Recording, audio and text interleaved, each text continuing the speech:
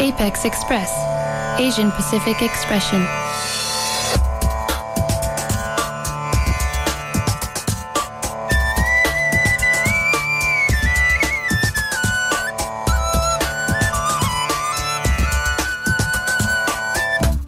Community and cultural coverage. Music and calendar. New visions and voices. Coming to you with an Asian Pacific Islander point of view. It's time to get on board the Apex Express. Welcome to Apex Express News and Views with an Asian and Pacific Islander point of view. Tonight, we are in KPFA's Winter Fund Drive, so guess what I'm going to ask you to do? Give me all your monies. Call us to pledge your support. 1-800-439-5732. That's 1-800-HEY-KPFA. And tonight we're featuring Enemy Alien. It's a documentary about a Palestinian activist's fight for freedom after 9/11. I interviewed filmmaker Conrad Aderer, he's an independent filmmaker out of New York, about his attempt to learn about detention under U.S. governments past and present. We're offering Enemy Alien to you as a thank you gift when you contribute $75. We also have an interview with Patrick Wang, whose film In the Family returns to the Bay Area. And we have the DVD as a giveaway for a $60 pledge. I'm Salima Hamarani. And I'm Marie Cha. Keep it locked here for Apex Express.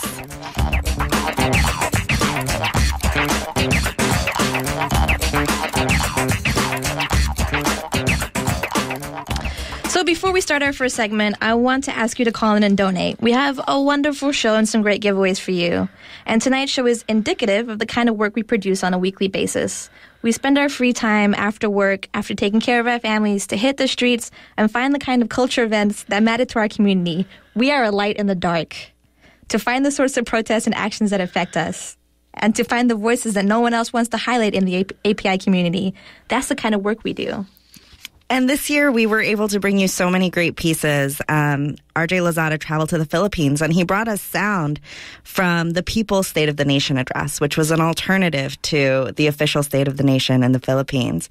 We spent a whole hour talking with Asian American and Pacific Islander disability activists, and we've gone out and interviewed our community about mental illness and all of the issues that are affecting people, both in their personal lives and politically. So it's the kind of coverage you can't hear anywhere else. And if that's something that you support, tonight is a great opportunity to contribute. Give us a call, 1-800-439-5732. That's 1-800-439-5732. So our first segment tonight is an interview with filmmaker Conrad Aderer. We met up with him when his film Enemy Alien was screening at an event here in Alameda. It was back in October at the Buena Vista United Methodist Church. His film about Palestinian activist and radio producer Farouk Abdulmuti draws connection between the government's response after the bombing of Pearl Harbor and the response after 9/11. In a few seconds, you'll hear an interview with Conrad along with clips from the film. And as part of our fund drive, you can get your own DVD of this film when you donate $75. Give us a call, 1-800-439-5732, or donate online at kpfa.org. My name is Conrad Aderer. I have been a documentary filmmaker for about 10 years, and a lot of my independent work has been about immigrant communities targeted by so-called counterterrorism enforcement and immigration enforcement. I've made a lot of links between the history of Japanese Americans during World War II, including my own family, who are in my documentary Enemy Alien. The history of the United States is a history of racial discrimination, and nowhere is that clearer than in the nation's immigration policies. The Chinese Exclusion Act was passed in 1882 on the theory that Chinese were undesirable immigrants. As the 20th century dawned, Congress began banning immigration by other Asian groups. Asians remained eternally foreigners, eternal aliens, even if they spent their entire adult lives in the United States. A date which will live in infamy. About 1,300 Japanese aliens were arrested on the West Coast within a few weeks after Pearl Harbor. Since Japanese immigrants were forbidden from becoming citizens, any Japanese immigrant was an enemy alien and thus could be treated to summary arrest in case of war. The government wasn't using the Enemy Alien Act after 9/11. They didn't have to. In 1996, Congress had passed a set of laws which made hundreds of thousands more immigrants subject to mandatory detention and deportation. The subjects that you cover in your film are very political subjects. How did you come to those politics? You know, after 9/11, I just felt that there was this assumption that everyone was on board with just going after these suspected terrorists, and not too many people have the stamina to really be critical about that and hold the government accountable. And so I wanted to do my own work and find out what was happening. And then I was talking on WBAI, and they told me about Farouk Abdelmouty, who was a Palestinian who had the audacity in the immediate wake of 9/11 to help pipe in his contacts back in the refugee camps and the West Bank and have him talk about what was actually going on over there. No one was really talking about over here. This is on the Pacifica station. Yes. He had a show. Right. He was really a producer on there. He was largely behind the scenes. He would set up these phone calls, and he would occasionally jump in and translate a little bit or something and say something. He talked with Naif Hawatmeh from the Democratic Front for the Liberation of Palestine, which was the party that Farouk was represented in New York, or tried to represent and hand out their paper Al-Hurriya, and they had a socialist critique and solution of the whole problem. They felt that both Israelis and Palestinians were oppressed by the same system. That was where he was aligned with. My father was a very important voice for the question of Palestine on WBAI and Pacifica Radio, and hundreds of thousands of people across the country heard the broadcasts.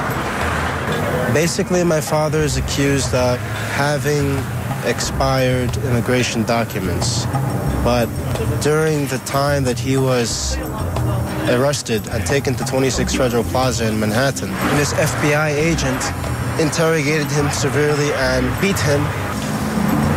This is supposed to be an INS case, but they treated him like as if he were a criminal or a terrorist.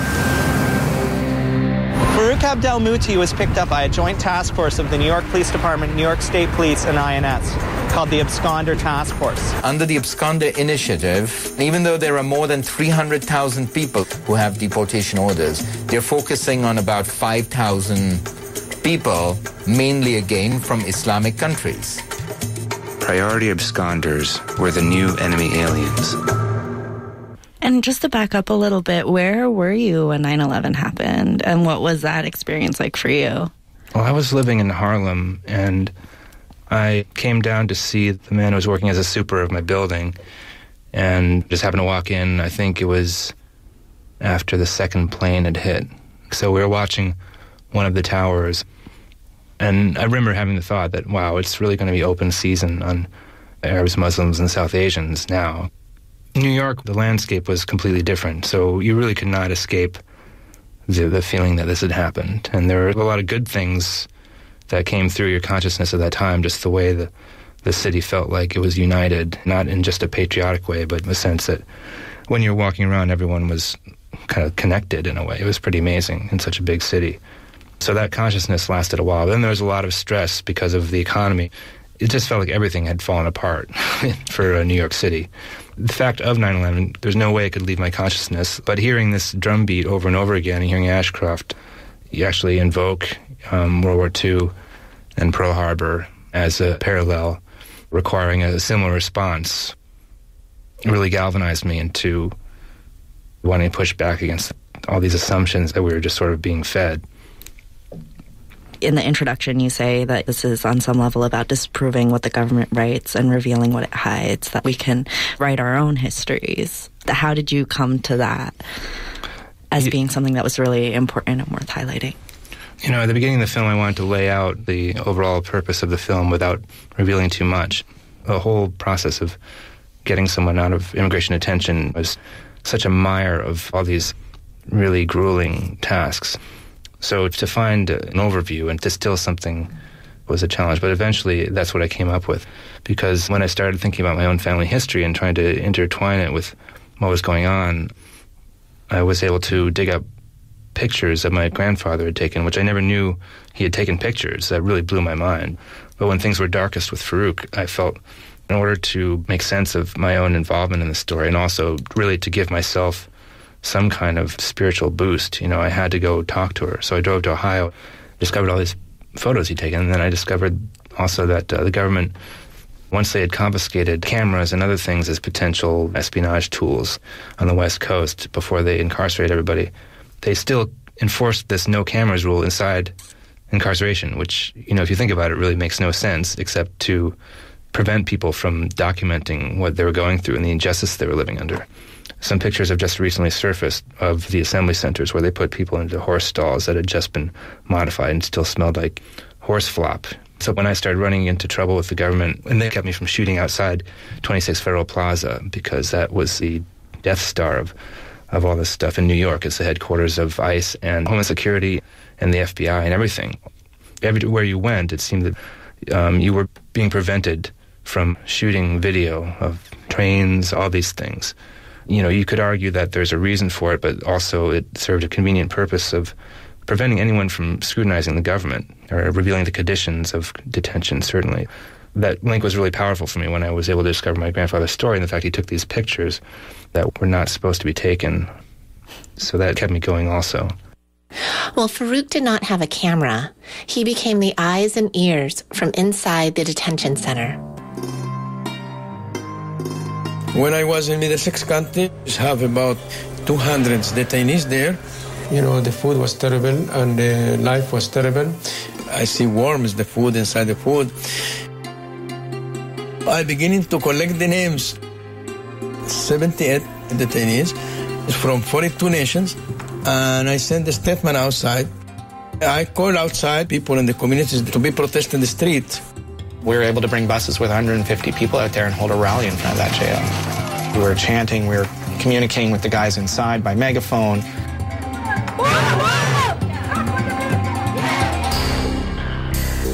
The guards were out front watching, and they were angry.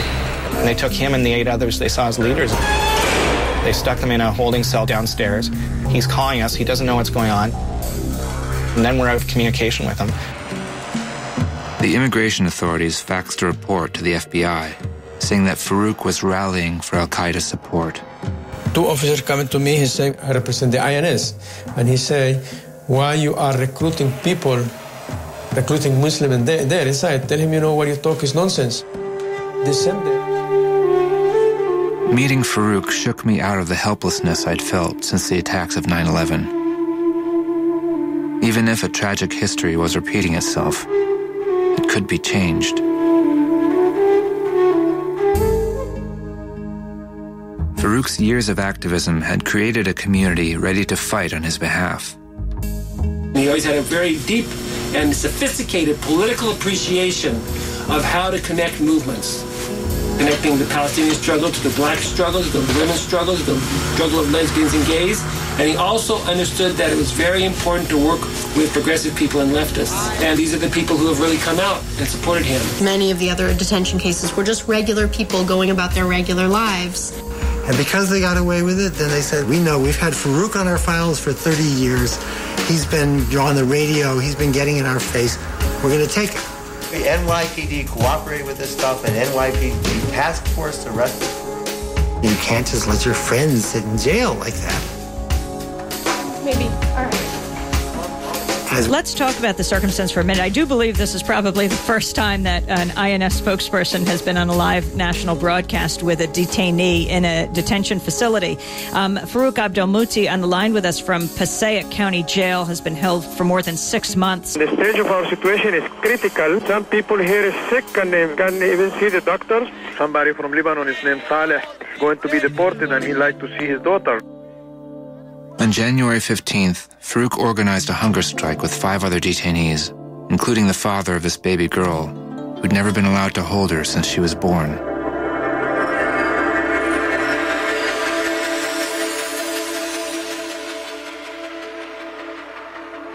One week later, Farouk was transferred to York County Prison and placed in solitary confinement.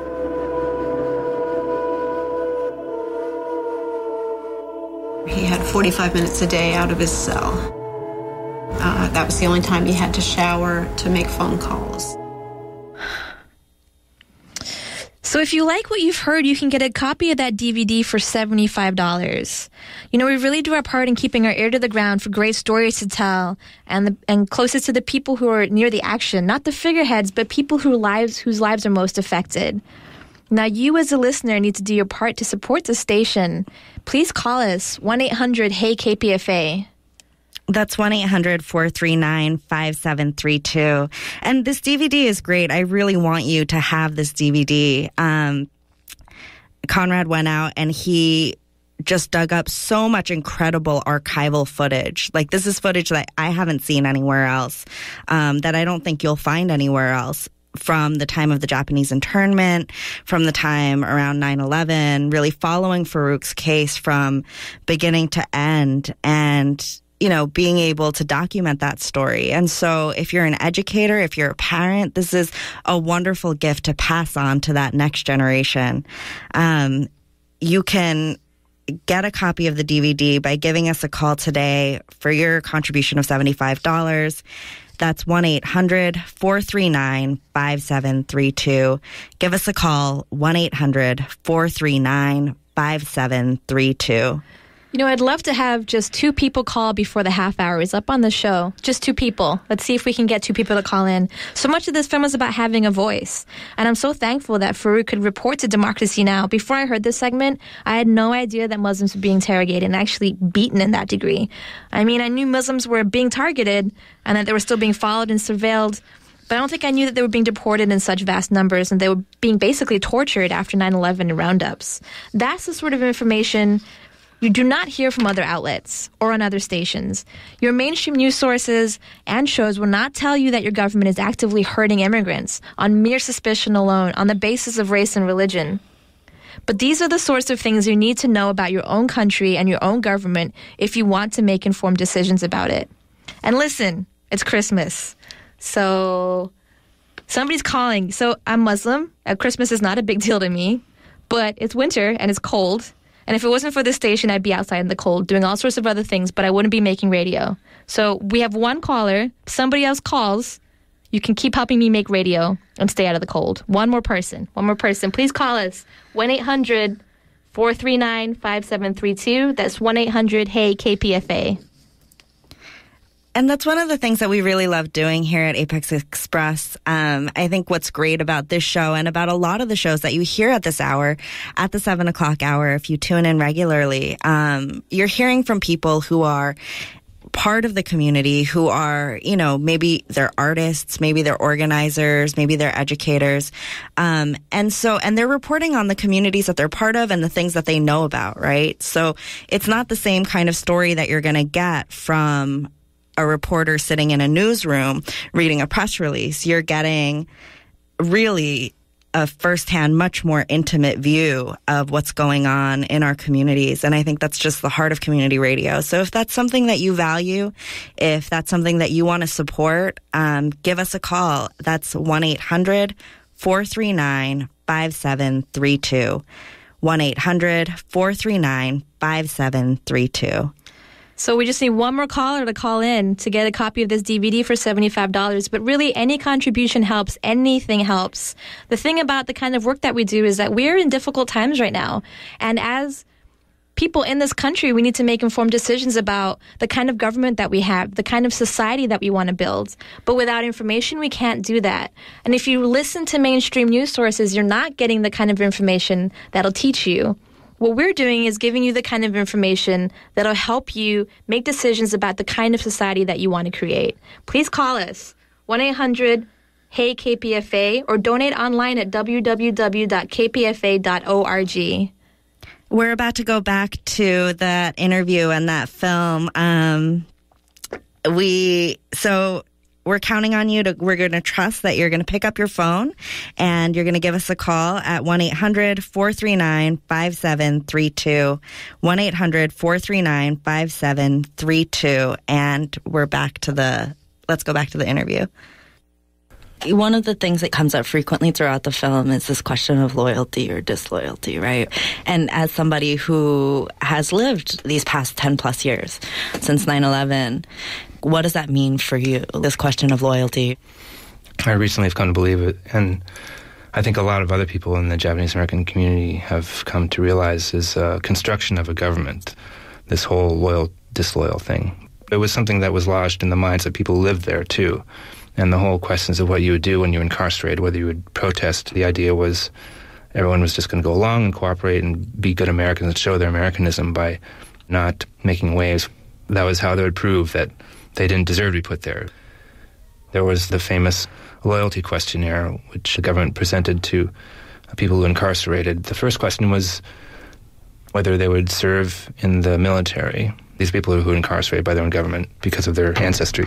People would serve in the military wherever they were sent. So theoretically they could be sent to Japan to kill people related to them.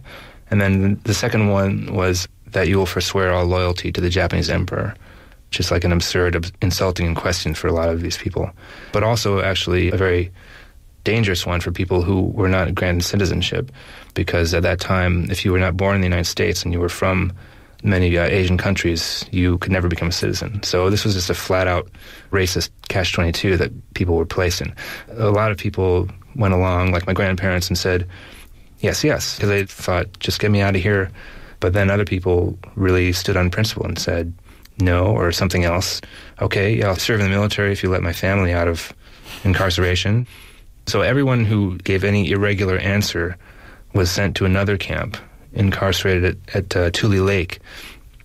What unfolded there formed a strong parallel, I saw, to what Farouk went through, because Farouk said no, he resisted, he protested. They beat him at times, they put him in solitary confinement, they transferred all the other people involved with his demonstrations and hunger strikes to other jails, withheld his medication. And they did very similar things to people at Tule Lake, because many people at Tule Lake, they protested further. They went on labor strikes. Labor was an actual ongoing situation there. And many people were just thrown into this new building which was created, the jail within the jail, the stockade, and they were put into solitary confinement. So learning all this, which I'd never known or suspected before, it made me realize how these things hadn't been put to rest as I thought they had, because the other story is that, okay, the government apologized, never going to happen again, they paid reparations. The government apologized, but they went on doing the same thing the next time that there was a crisis. After Pearl Harbor, the federal government went as far as to detain Japanese Americans. Right, and they didn't do that this time, right? Yeah. There is nothing wrong, in my mind, with profiling the way we are seeing this now. With people who would take planes and smack them into buildings, they are not playing by the rules. The immigration laws are very specific. They allow the Attorney General to take what action he needs to. In fact, they're even more far-reaching than the actions that he's taken on occasion. We don't need to know the substance, so long as the government, the law enforcement community, the intelligence community can root them out. But what about the argument that when we look back at what happened to Pearl Harbor and the Japanese Americans, everyone agrees that it was wrong. Who agrees? Who agrees?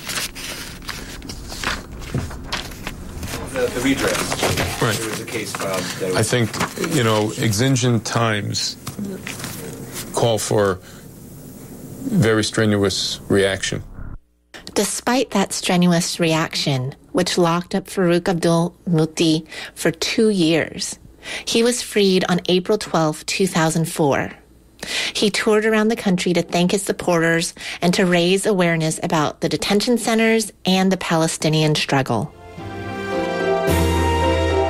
He was kidnapped and taken off to jail. But he's here with us tonight, Farouk Abdul Muti. From the deep of my heart, I thanks to all of you. I win in this moment the freedom, but still our struggle continues. I was amazed at the energy Farouk had from the moment he was free. It really did feel like a resurrection. The day after Farouk was released, the 9/11 Commission submitted a report to Congress on the government's post-9/11 response. Out of the 1,200 detainees rounded up in the weeks after 9/11, one person was convicted of a terrorism-related charge. Later in 2004, his conviction was overturned. 140,000 people were targeted for special registration. 13,000 of them were arrested for immigration violations. The Department of Homeland Security claimed that 11 registrants were connected with the terrorist organization, but the commission found those claims questionable.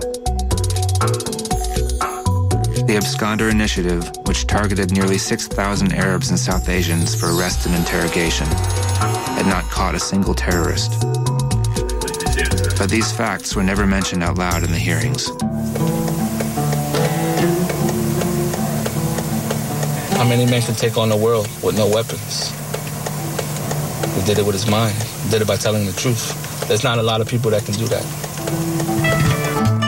History and the laws of the world denied him a home his whole life.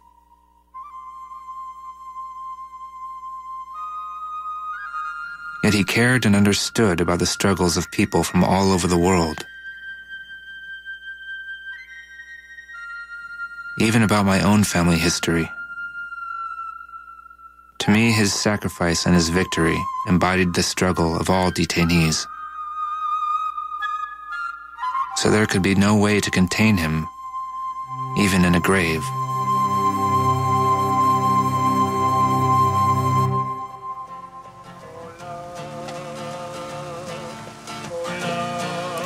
That was the voice of filmmaker Conrad Aderer. His next project is to explore Tule Lake, which is where Japanese Americans who the government considered troublemakers were sent during the internment. We're offering that DVD that you heard clips from. It's called Enemy Alien, and we're offering it to you tonight as a thank you gift when you make a contribution of $75. So go to your phones, give us a call. The phone number here is 1-800-439-5732.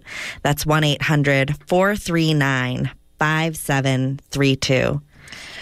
You can donate $75 for that DVD, but a basic membership is only $25. So please consider sponsoring the airwaves and getting a basic membership. You get a voice in the station. You support programming. With that sort of sponsorship, we maintain integrity. We're not dependent on grants or corporate money that can skew the kinds of stories we collect, the sort of coverage we maintain. Our money is community money, the sort of money that comes from the streets, and without your help, we can't exist. You know, we're in the middle of a difficult economic crisis, and a lot of outlets are shutting down. A lot of organizations are struggling, but we're still here, and we're still working hard, and we need to be here, at least to report on the economic crisis. Otherwise, you're not even going to know what's going on from the left. The importance of community media in these times cannot be overstated. We're part of a dying trend.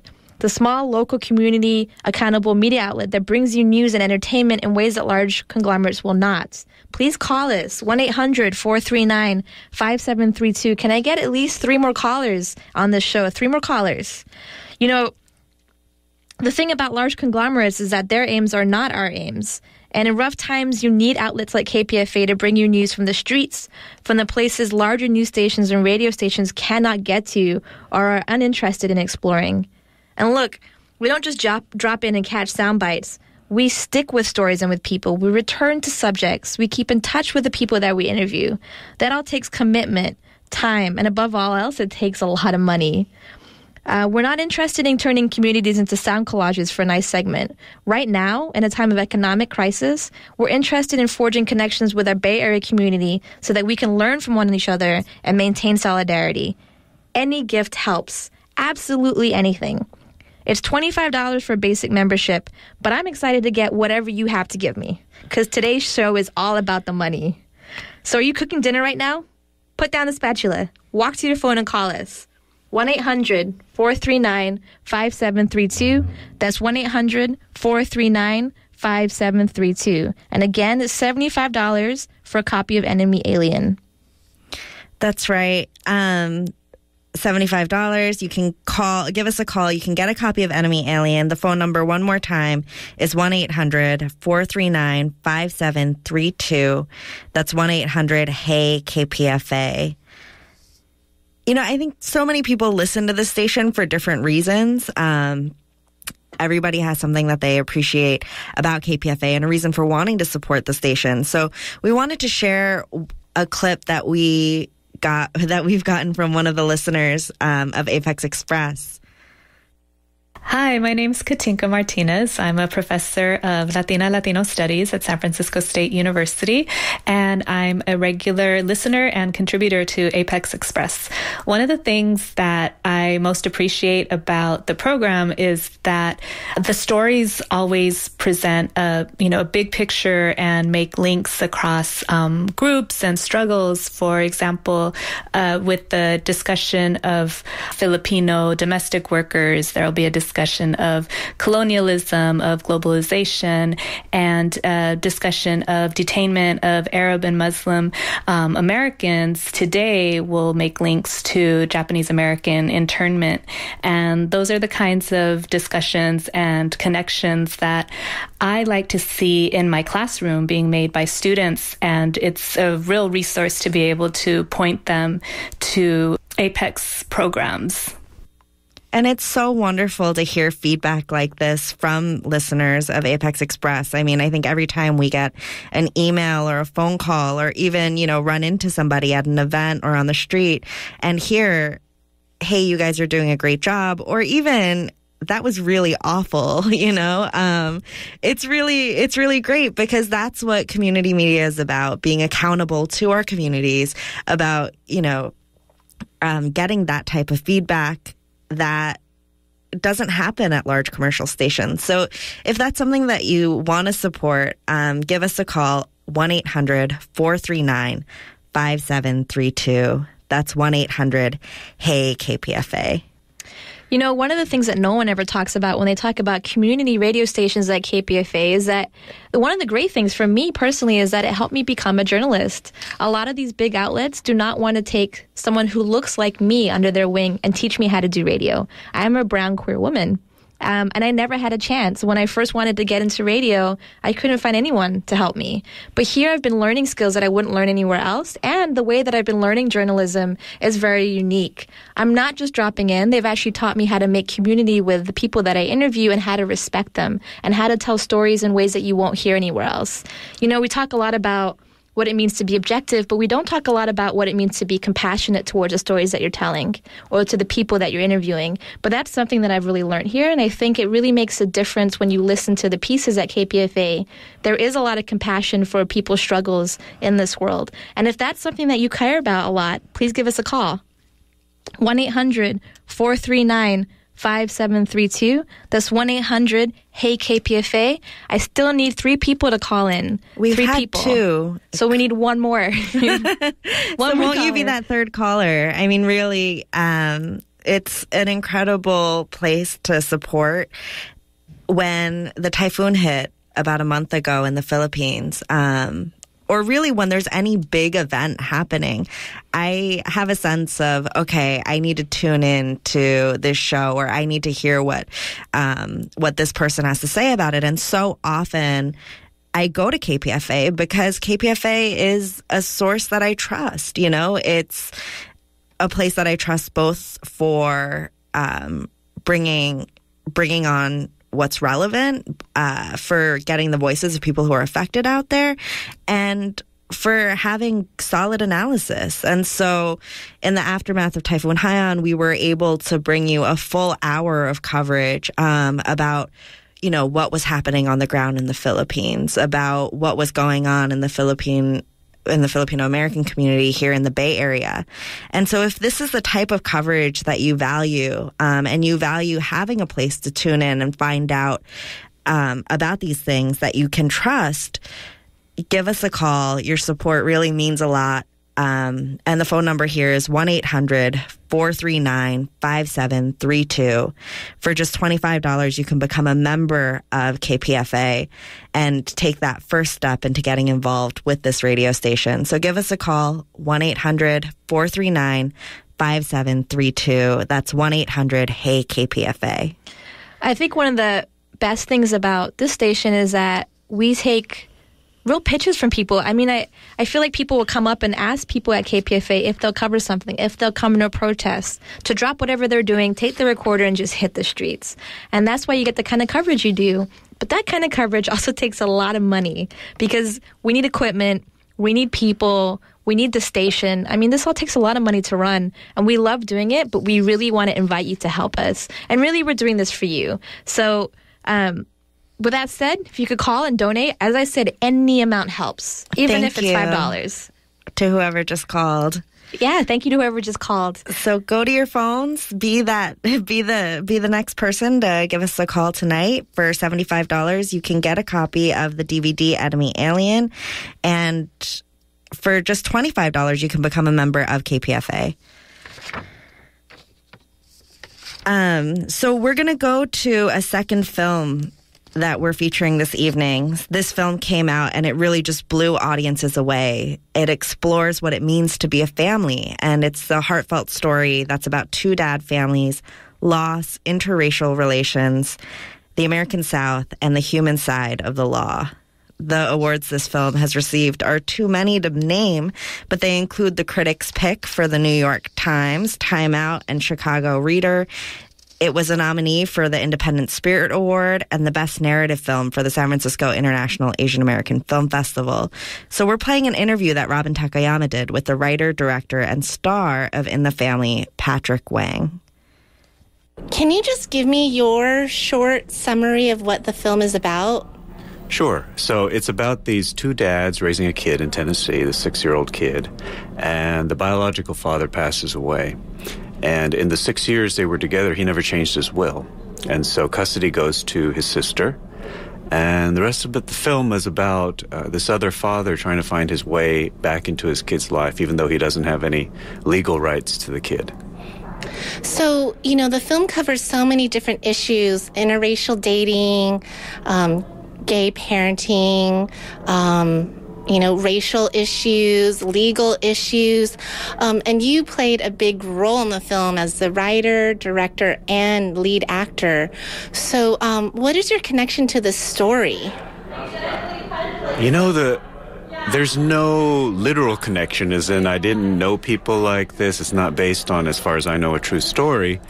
My connection is I saw this very different family I didn't recognize. In a place I didn't recognize, and I was just curious.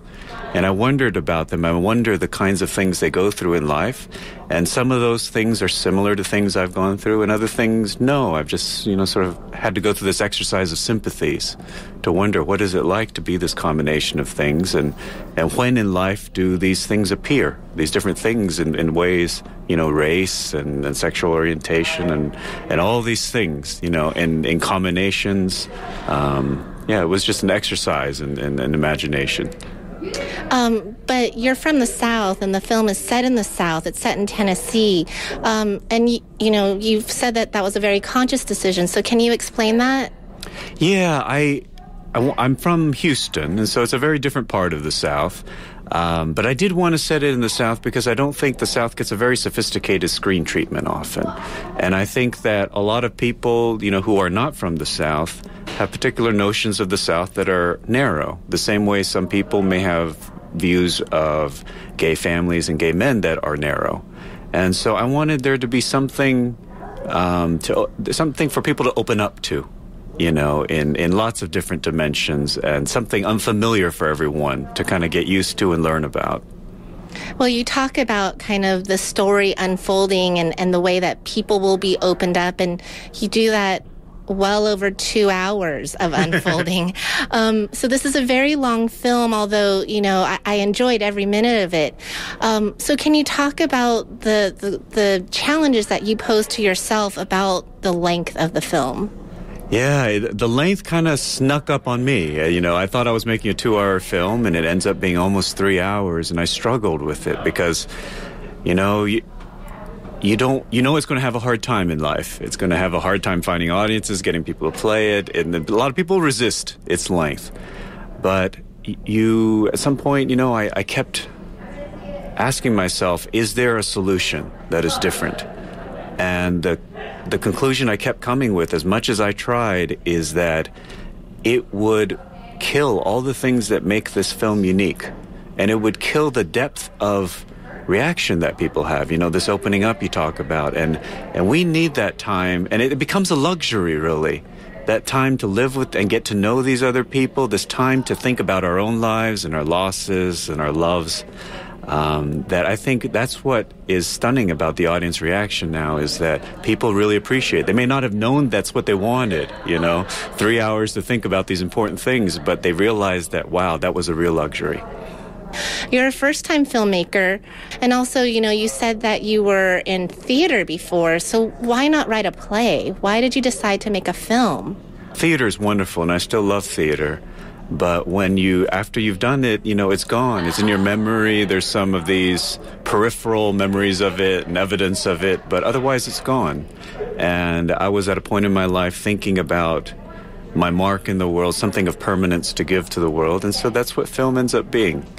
And then also, it's your first time making a film, so how did you prepare, both with the writing and the directing? Because there's a lot of wisdom to sort of how you block the shots, and then also how the story unveils itself. I love to prepare. When we have a location, I take all my photos, I have all my measurements, and I understand what things look like in that room.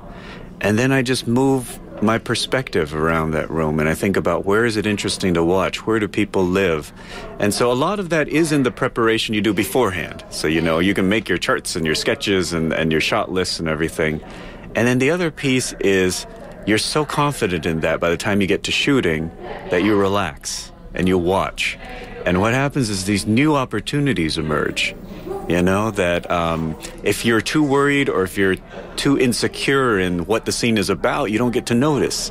And so that was a lot of the fun of this. And I don't know, I think it takes sometimes a first-time filmmaker to just be dazzled by it all, that you find some of these opportunities and you don't feel... as an outsider, I don't feel particularly married to rules and convention, that, if I just see an opportunity, something that...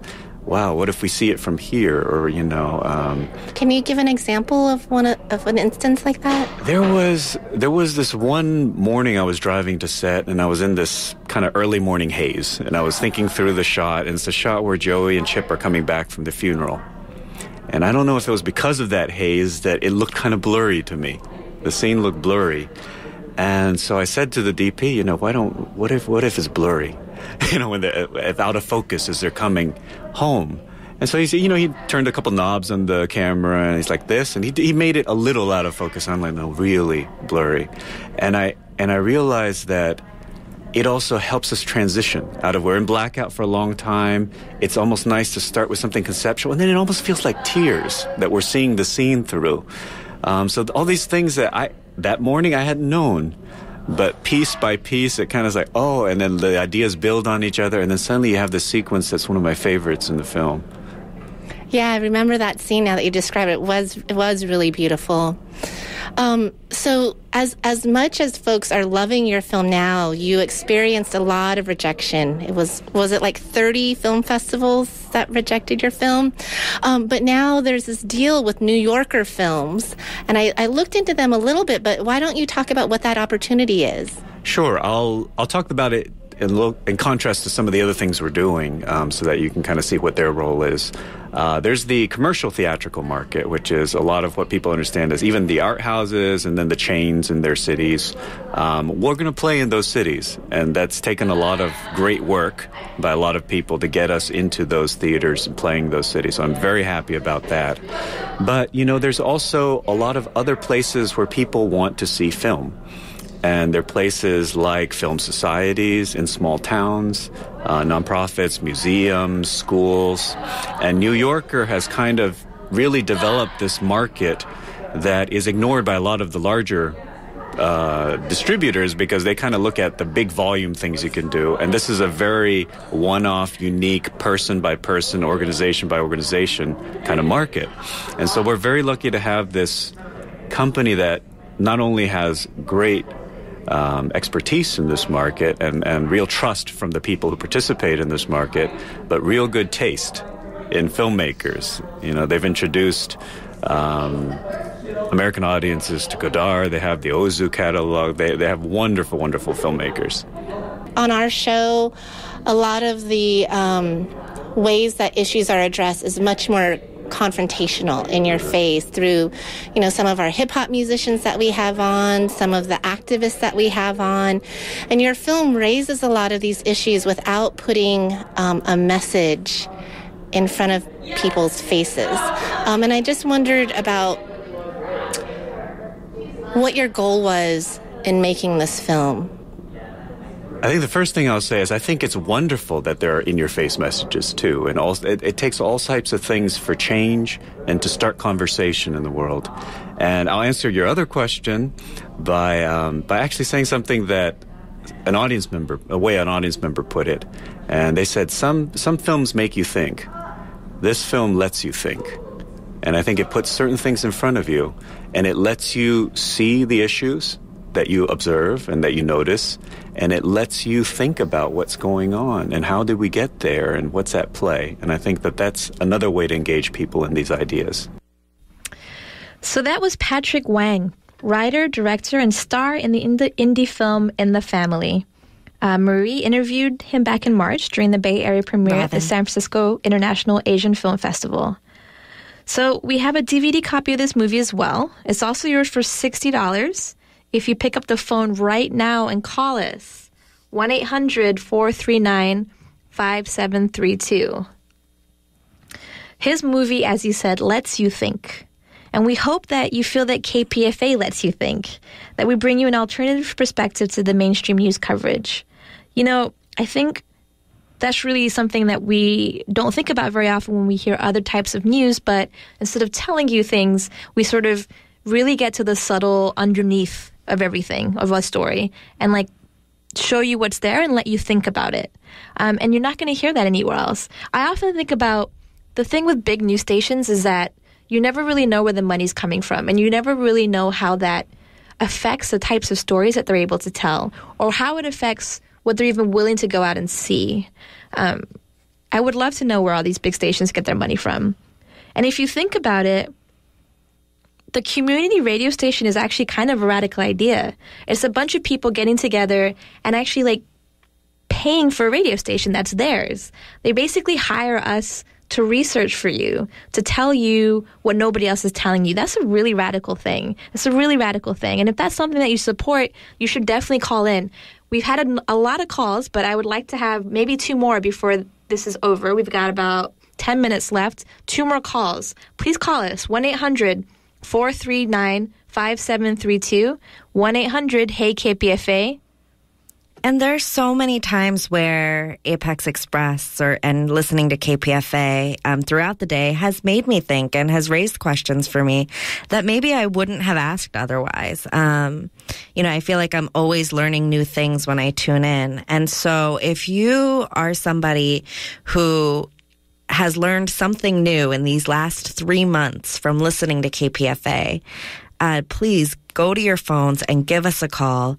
That's 1-800-439-5732, 1-800-HEY-KPFA.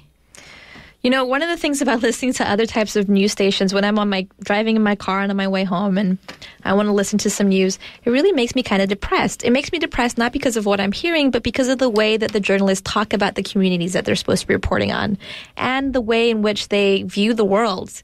One of the great things about KPFA, one of the things that I love about alternative media in general is that it kind of gives me some hope. It gives me hope that people care enough about their communities to research what's going on, to connect with people, to give them a sense of respect. You don't hear that anywhere else. You really do not hear that anywhere else. If that is something that you support, please donate. Any little bit helps. You can also donate online at kpfa.org, but we do need 2 more callers. 1-800-HEY-KPFA.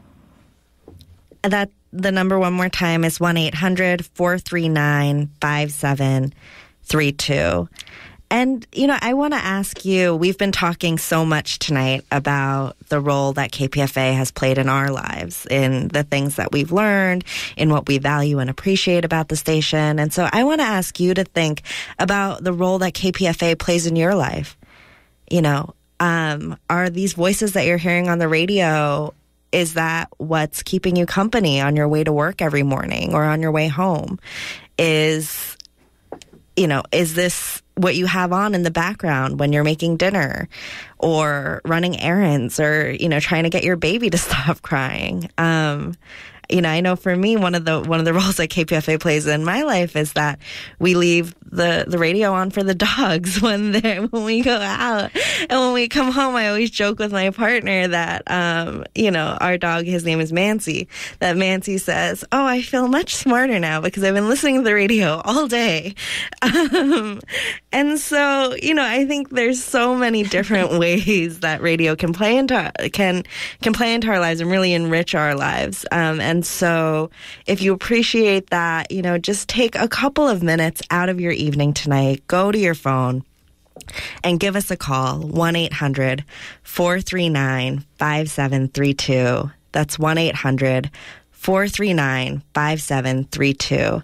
And our thank you gifts this evening are a DVD of Enemy Alien, which you heard at the top of the hour, by filmmaker Conrad Aderer.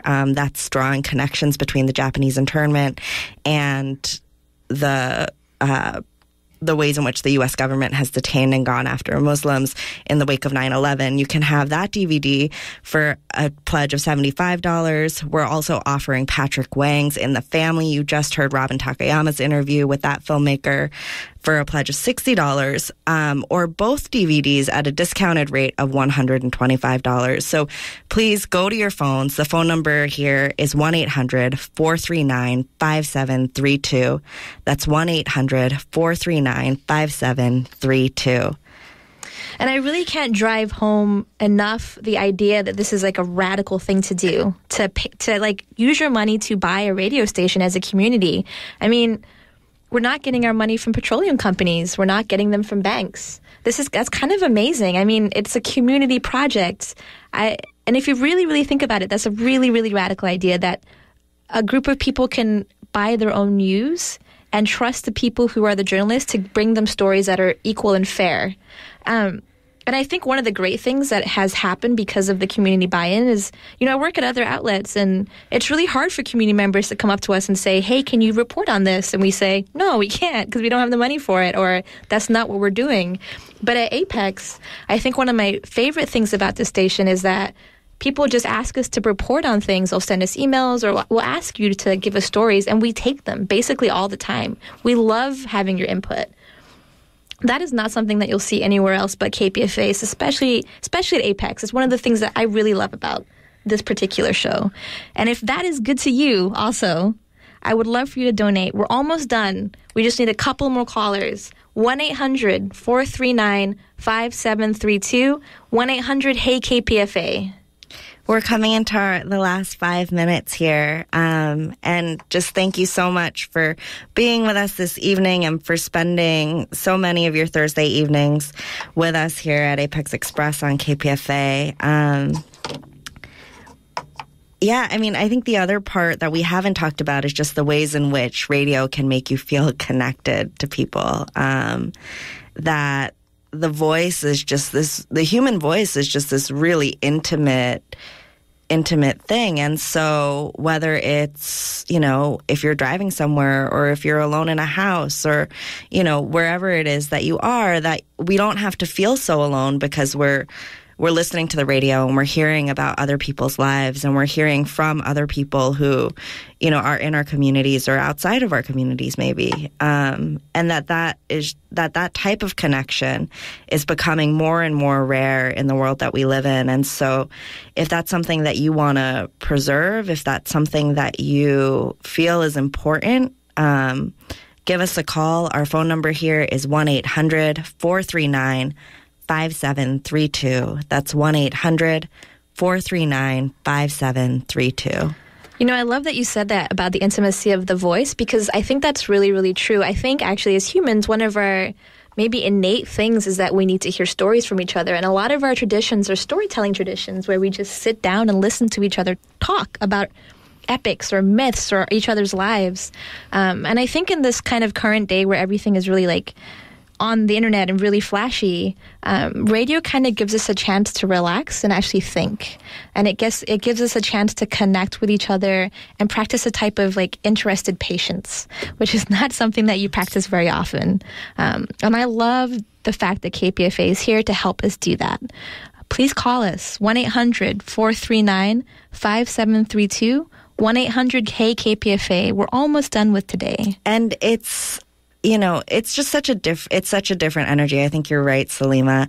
It's such a different energy that you get when you're listening to the radio versus something like watching the television or, on the internet. I was recently in Los Angeles for the holidays and spent a lot of time watching TV because we don't have one up here. And so it's like this thing where we go out of town for a couple of days and we have access to TV and we just watch lots of TV. And the way that affected my energy, after even just a couple of days was so different than the energy that I get, at home listening to the radio and being able to sort of do other things. And feeling just a lot more relaxed and a lot less kind of zombie-like. Yeah, it makes you feel smarter too.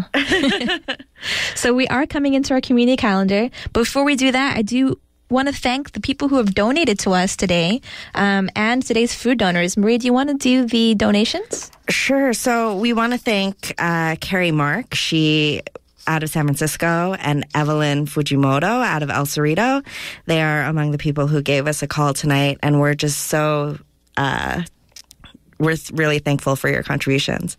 And also today's food donors, Semi Freddy's, Udupi, and Be Healthy Honey. They're feeding our really successful volunteers back in the room behind us. So with that, we're going to go to the community calendar. On Friday, December 13th, join us at Cafe Gabriela for the first of 3 fundraisers for the Philippines we'll be attending this weekend. It's an art auction, poetry reading, and community gathering. All proceeds go directly to the Philippines in helping to rebuild after the devastating typhoon. That's from 6 to 9 p.m. at Cafe Gabriela in downtown Oakland. Also this Friday at 7 p.m., you can meet us at Make It Fresh. It's a creative storytelling for the urban environment event put on by Movement Generation. And that organization actually went out and gathered stories in our neighborhoods about this crazy, beautiful environment that we call home. So it includes poems and songs, memories and manifestos, and that's at Soul Space in downtown Oakland this Friday at 7 p.m. On Saturday, December 15th, we're excited to check out Asata Will Rise, a free community event that honors the contributions of Bay Area women of color engaged in visionary organizing and community healing work. The AWR Resistance Panel and Performing Arts Tribute takes place on December 15th at Eastside Arts Alliance, a community cultural center in Oakland. We're also attending Turn It Up for the Philippines. It's a dance party at the Den. Lots of amazing DJs, prizes, and surprise performances. All proceeds will go directly to relief efforts. 21 and over only. That's from 10 p.m. to 2 a.m. on Saturday, December 14th, also in downtown Oakland. And our last typhoon fundraiser is on Monday, December 16th. Balik Bayan with Love from Oakland, a night of dance, music, and community for Typhoon Haiyan survivors, 6 p.m. at the Oakland Asian Cultural Center. On Wednesday, December 18th, that's next Wednesday at 12 p.m., join Eviction Free San Francisco and their allies in the fight for housing justice in San Francisco as they take on a landlord, which will be named at the action in San Francisco's Mission District. The action is happening at 3248 22nd Street at Bartlett. For more information on these events and to hear an archive of the show, visit apexexpress.org. If you have ideas for future shows or you want to get involved with our collective, shoot us an email, apex@kpfa.org. That brings us to the end of tonight's show. Our intro and outro music is by Asian Crisis. Thanks to our board op, Jill Montgomery. Tune in next week for another round of Apex Express.